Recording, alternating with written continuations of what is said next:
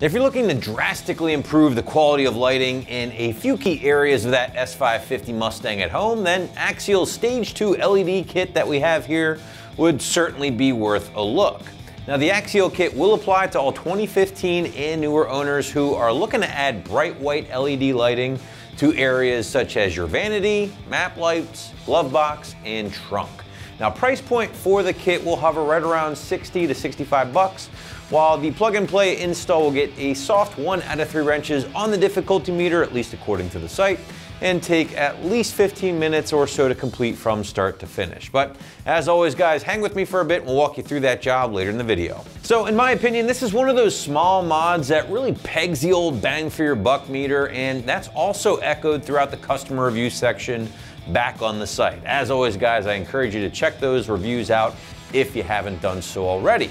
Now, this extremely popular kit from Axial will replace 8 of the dated and dingy factory incandescent bulbs with a more modern, extremely bright LED. These specific areas, again, will be the 4 vanity lights found in the sun visors, the 2 map lights, which are located kind of right above your rear view mirror, 1 bulb in the glove box, and finally 1 bulb in the trunk area. Now, altogether, this kit will make for a night and day difference, pun intended, in regards to your visibility whenever utilizing each area. The main reason for that drastic improvement is, again, the HP5 style diode, which is, by the way, a step up over the HP3 style found in Axial Stage 1 kit, also available on the site.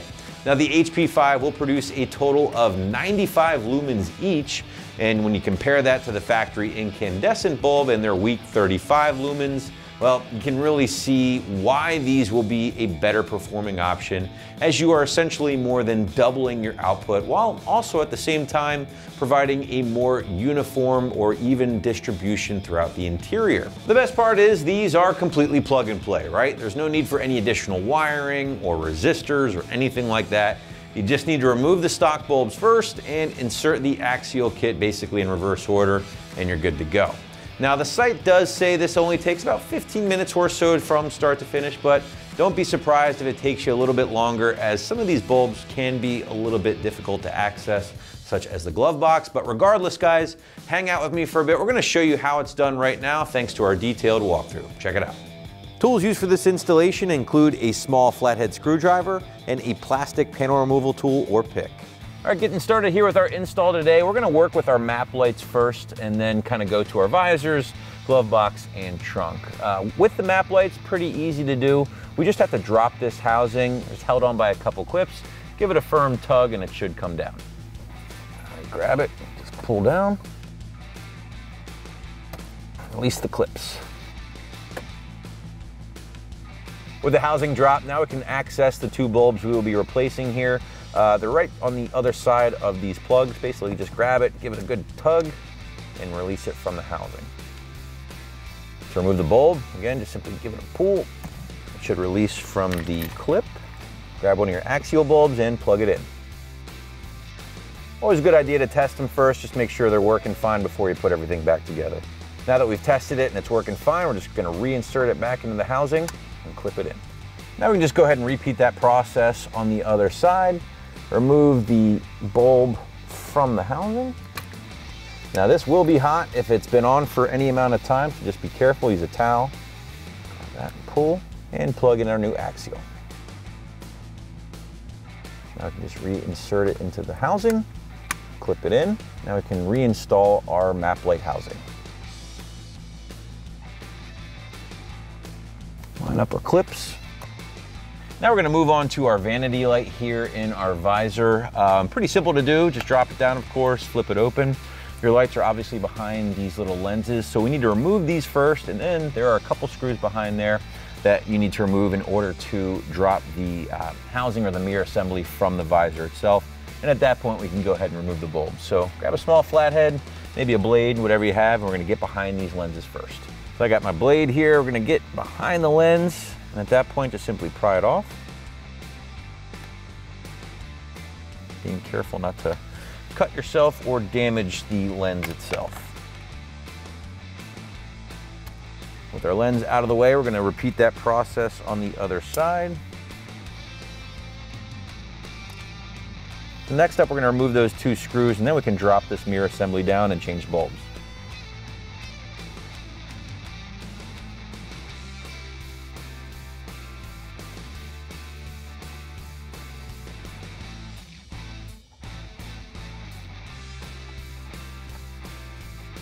With our screws removed, go ahead and get behind the plastic here. And carefully remove it from the visor. With our mirror removed, now we can gain access to the 2 tiny little light bulbs. These are pretty hard to get out with your bare hands, so whatever method you prefer. I have seen people use needle nose pliers. That's fine. You might run the risk of actually breaking the bulb itself and leaving the socket in the housing. That's never good. I still find that using a small flathead screwdriver like this is easier to get it in the housing here or behind the bulb and just kind of pry it out. We're just going to repeat that here on the other side. Get your flathead behind the bulb, pry it out.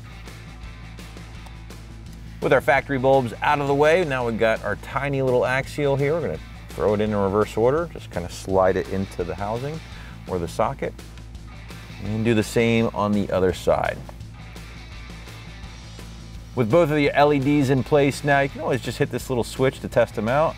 There we go, they're working just fine. So now we can reassemble our mirror. All right, now we can reinstall our mirror assembly. We're gonna try dropping the bottom in first. There we go.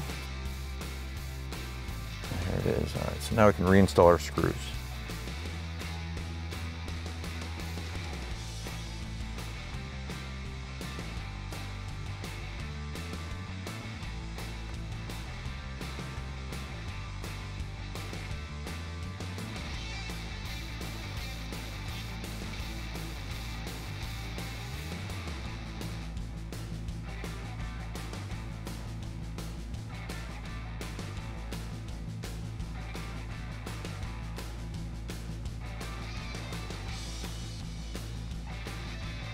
Now we can go ahead and reinstall our lens covers. Get the tabs in place, snap them in. There you go. Now you can repeat that process on your passenger side visor. With our visors and map light knocked out, we're gonna move into the glove box now to gain access to the light bulb in there. Pretty easy to do really, but what makes it a lot easier is if you drop the glove box completely down. So make sure you empty everything out first and then drop it down like we're about to do right now. To drop down your glove box, you just basically have to get this little arm here disengaged. So slide it up and remove it. And then while it's dropping, there are 2 sides that you kind of need to pinch as you're dropping it down, and that will let it swing completely down and out of the way. With the glove box out of the way, now basically just grab your manual shelf here and just kind of swing that out of the way, and that'll give us access to the bulb, which is right up here. The bulb itself is located in a plastic housing up here that's in a spring-loaded housing, basically that turns the light bulb on every time you drop the glove box.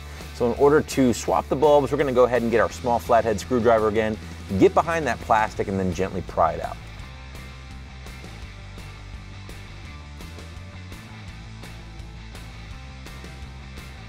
So now what we're going to do is just basically take our small flathead screwdriver, get behind the bulb again, and pop it out.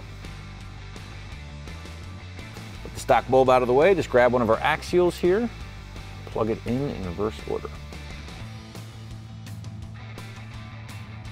Now we're going to reinstall our housing here and harness back up into the hole, making sure we get this little spring-loaded clip to go through that hole, because that's going to turn the bulb on every time you drop your glove box.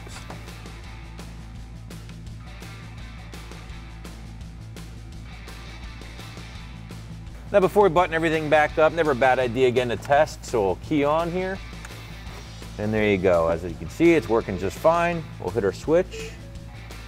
It shuts off, so we're good to reassemble our glove box. So we're going to start here, of course, with our manual holder. We'll clip that in place, followed by our glove box. To reinstall again, you're going to want to pinch these 2 sides to clear the little knobs, and then once you clear those, we'll reconnect our arm. There we go.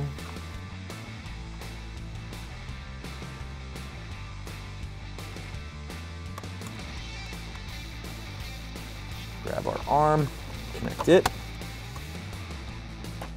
Good to go, we can move on to the trunk. Our final light bulb is in the trunk, guys. So in order to remove the housing, we gotta locate it basically right under here. You should be able to push it over to the passenger side and then drop it out. In some cases, you might need to use your little trusty flathead to help pry it out as well. So let's tackle that next. So again, sometimes you should be able to slide this over and pull it down. Ours is being a little stubborn, so I'm gonna get my flathead in there and help release the clip.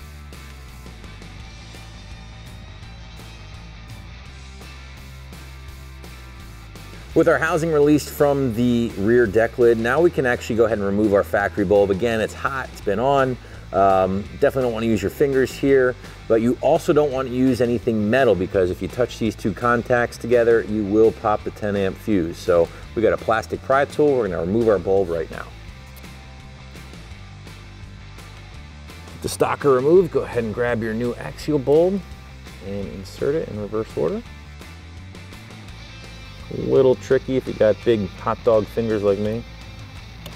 There we go. Now that's working fine, we'll go ahead and reinsert the housing back into the deck lid, starting closer to the passenger side. Clip it in. And with the housing in place, that's gonna wrap up this pretty easy install of Axial Stage 2 LED interior lighting kit, available for your 2015 and newer Mustang at home. Hey guys, we hope you enjoyed this review and install, and keep in mind, for more cool products and videos like this, keep it right here at AmericanMuscle.com.